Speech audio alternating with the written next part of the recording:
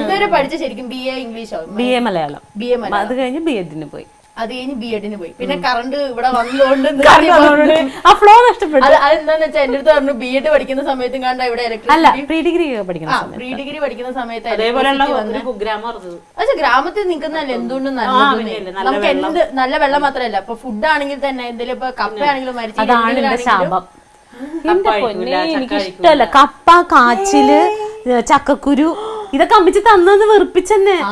അതാണ് ഇവിടെ ഇതാണ് സുലഭമായിട്ട് കിട്ടുന്നത്. വൈകുന്നേരം ഞാൻ വരുമ്പോ കപ്പ പുഴുങ്ങിയത്. എനിക്ക് അതൊക്കെ ഇഷ്ടം. അടുത്ത ഇനി നമുക്ക് ആന്റിയിൽ കോൺസെൻട്രേറ്റ് ചെയ്ത് കുറ്റെല്ലാം കൂടെ അങ്ങോട്ട് പറഞ്ഞോളൂ. നമുക്ക് ഇഷ്ടമില്ലാത്ത സാധനം എപ്പോഴും നിർബന്ധിച്ച് കഴിപ്പിക്കും. എന്നിട്ട് നല്ലതാണ് സൗന്ദര്യം വെക്കുന്നൊക്കെ പറഞ്ഞ് ഇത് തന്നെ തീറ്റിക്കും.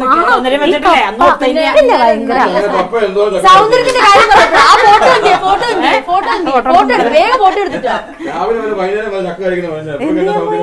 അതുകൊണ്ട് ഞങ്ങള് തമ്മിൽ വേറൊരു ഡീല് വെച്ചിട്ടുണ്ട്. 2 ഫോട്ടോ വരും ആ സൗന്ദര്യത്തിന്റെ രഹസ്യം കാണിക്കാൻ വേണ്ടി. ഒന്നെങ്കിൽ ഇവിടെ മഞ്ജു ആര് എന്നുള്ള ചോദ്യചിഹ്നമായിട്ട് അത് ആ ഫോട്ടോ എത്തിയിരിക്കുക. ഒരു കഥയുണ്ട്. ആദ്യം ക്യാമറയിലെ ചേട്ടന്മാർക്ക് ഈ ഫോട്ടോ കാണാൻ പറ്റുമെന്നുള്ളത് അതെന്റെ വളരെ കുഞ്ഞിലുള്ളതാ. അത് ഗാന്ധിജിയുടെ കൂടെ എടുത്താന്നൊക്കെ ഇപ്പൊ പറയും. ഇതിനെ കാണുമ്പോ എന്റെ വീട്ടിൽ ചെല്ലുമ്പോ എല്ലാവരും കറുമ്പി വന്നോന്ന് ചോദിക്കും.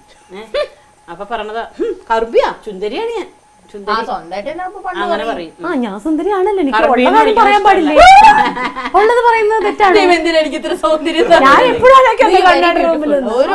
അങ്ങനെ തന്നെയാണ്. രാവിലെ എണീറ്റ് വന്നിട്ട് ചിലപ്പോ കണ്ണാടി സോറി ഞാൻ നോക്കട്ടെ ഇതിലും. പക്ഷെ അന്ന് ഉണ്ടക്കണ്ണൊന്നും കാണുന്നില്ലല്ലോ. അന്ന് ഇങ്ങനെ പിടിച്ചേക്കല്ലേ, വെയിലത്താറ്റെ കൊണ്ടുവന്നിരുത്തിയേക്കാണ് ഏതോ സ്റ്റുഡിയോയുടെ മുകളില്. ഇതാണ് നമ്മുടെ മഞ്ജു പത്രോസ്. This is Manu Pathros. Manu Peter ആണോ? രണ്ടാക്കി. ഓക്കെ, മനുചേട്ടൻ ഇപ്പം ഡൽഹിയിലാണ്. രണ്ടുപേരും ഇടിയായിരിക്കും. ഇടി പിടിക്കുമ്പോ ഇവിടെ അമ്മച്ചി 2 മക്കളുണ്ടായി, ഒരാളിപ്പൊ ജയിലിലാണ്, ഒരാളെ കൊന്നേച്ചും പോയതാണ്. ഭയങ്കര ഇടിയാ. അപ്പൊ ഇവള് ജയിലിലാണ്. എന്ത് സാധനം എന്റെ മുടിയിലൊക്കെ പിടിച്ച് വലിച്ചോണ്ട് അന്ന് ഇതുപോലെ ചുരുണ്ട മുടി നന്നായിട്ടുണ്ടാവുമല്ലോ. വലിച്ചോണ്ട് പോകും. ഞാൻ ഉള്ളി കുറച്ച് ഭയങ്കര ഇടിയായിരിക്കും.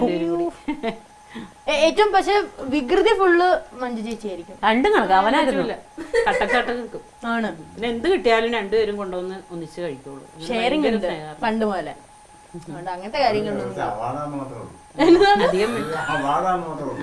അവൻ കേക്കണ്ട. അവനിത് കാണുമ്പോഴത്തേനും ചോദിക്കും, അല്ല നിങ്ങൾ പറഞ്ഞിട്ടുണ്ടോ നീ മാത്രം എന്തെങ്കിലും? ഞാൻ പറയും നീ എന്താ ഒരു ബാലമ കിട്ടിയാൽ മതി, അതുമായിട്ടിരുന്നോളൂ. അല്ല പുള്ളിക്കാരെ നോക്കിയപ്പോഴേ വീട്ടിലെല്ലാരും ഒച്ച വെച്ചോണ്ടിരിക്കും. ആരെങ്കിലും ഒരാളെങ്കിലും ഒന്ന് സൈലന്റ് ആയിട്ട് ഇരിക്കേണ്ടതെന്ന് വിചാരിച്ചിട്ടായിരിക്കും സൈലന്റ് ആയിട്ട്.